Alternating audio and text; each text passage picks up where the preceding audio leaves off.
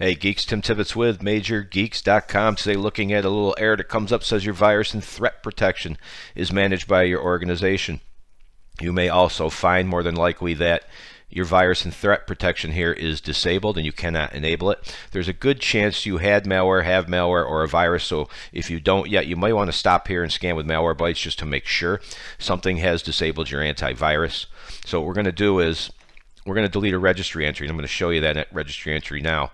It's disable anti-spyware, and it's in this key right here, which I have linked to in our article as always. You can actually highlight and go to that, or let's simplify it by highlighting this code right here and opening an elevated command prompt with CMD. Right click and run as administrator, or run as administrator over here. Click yes when user account control prompts you. Control V to put that line in there. And all I got to do now is hit enter. And you're going to be asked if you really want to delete that key. You do not have to type yes or no. You can actually just use the letter Y. And you'll get one of two responses.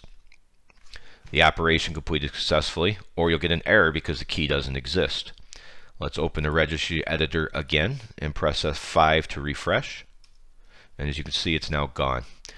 That should work. You may need to reboot. You may need to log out, log back in, and then come back in and come back over to your Windows Security and see if there's a restart button here. If not, and it should have solved your problem, you want to double check in services that the Windows Defender antivirus service is automatic and running. And finally, you can re-register some DLL files. So once again, I didn't follow my own advice, which was keep the command prompt open. So let's open command again as admin. And you want to type these one at a time.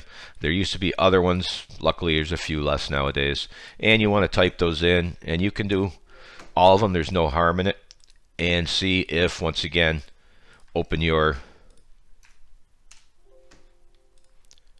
Windows Security and see if you have the option to turn your virus and threat protection back on.